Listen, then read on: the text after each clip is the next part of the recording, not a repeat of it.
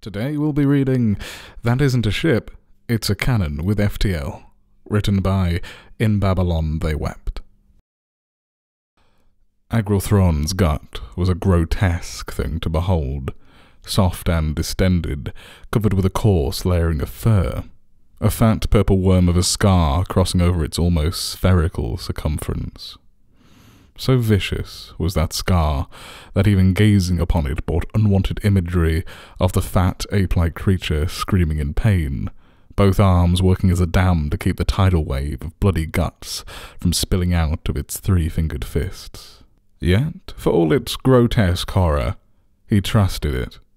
That same gut that had almost gotten him killed so many years before had worked hard to save him time and time again. It was what had brought him from mere gang press to quartermaster all the way to captain of his own pirate vessel.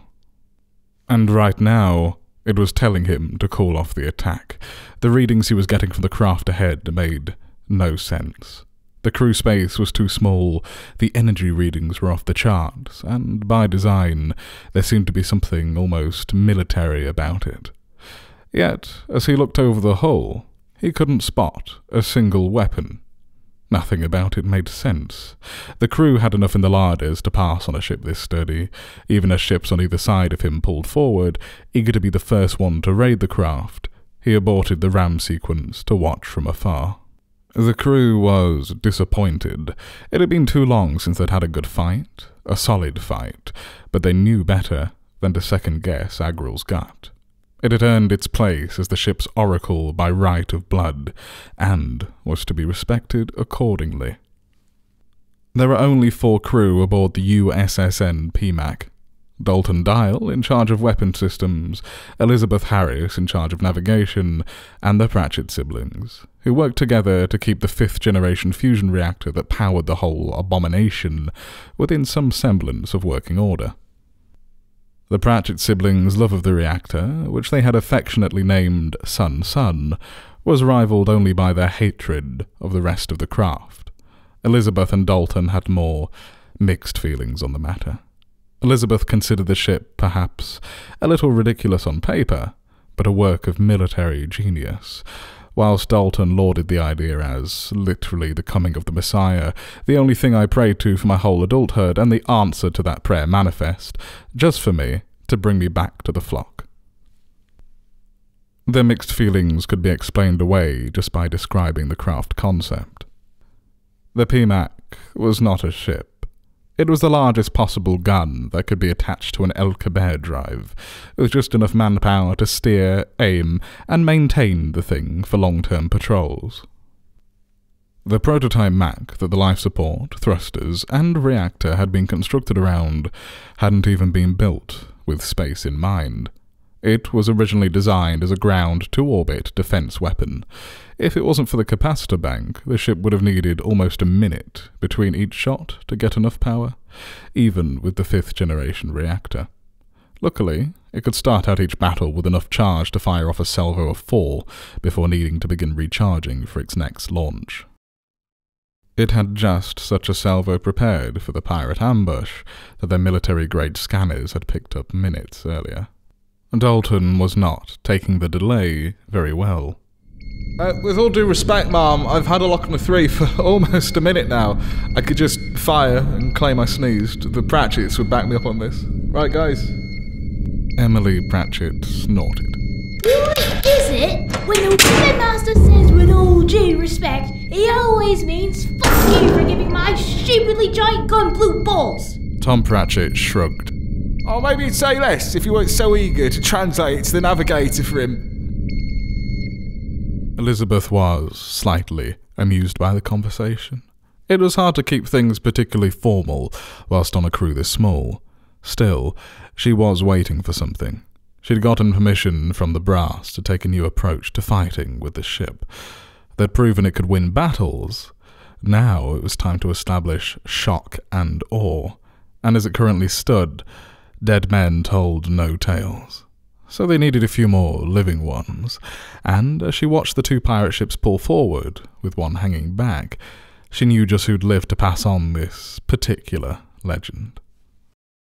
Agril watched the ship's advance on his hood, the blips crossing the thousands of kilometers between them and the strange ship in seconds. For a moment he felt regret.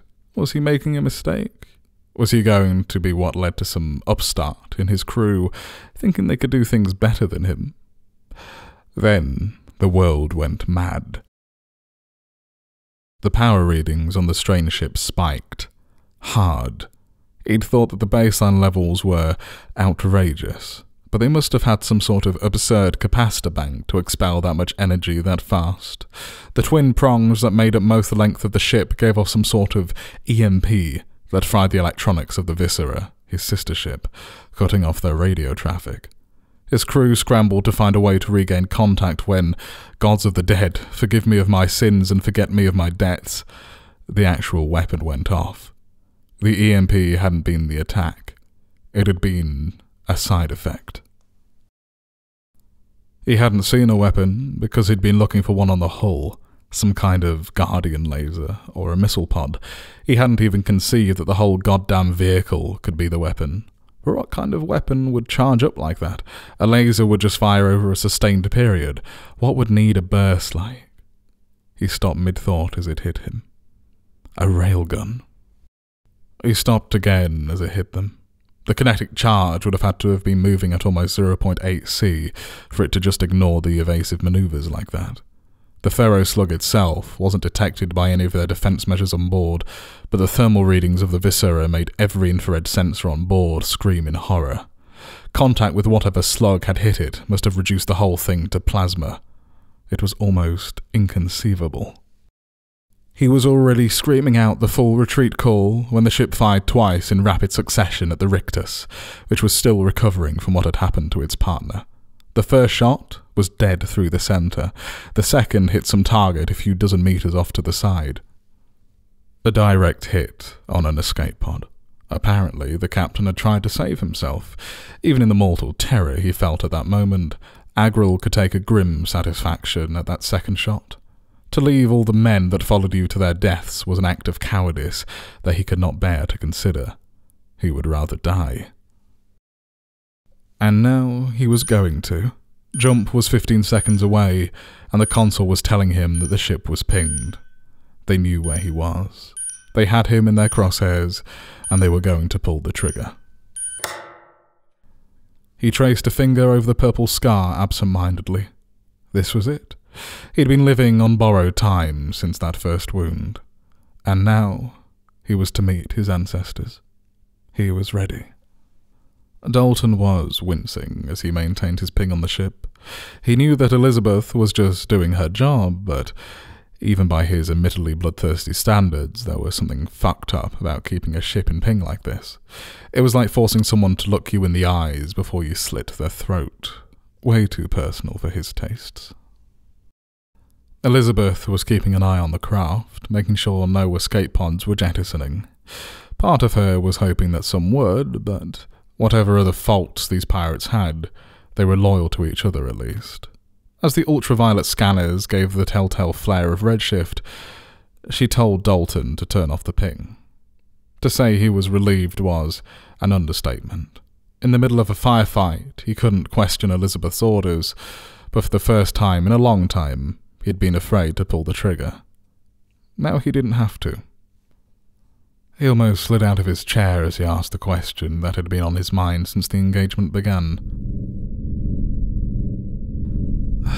Mom, the hell was that? Elizabeth smiled warmly at her very surprised crew, even as her words came out, cold as ice. A message.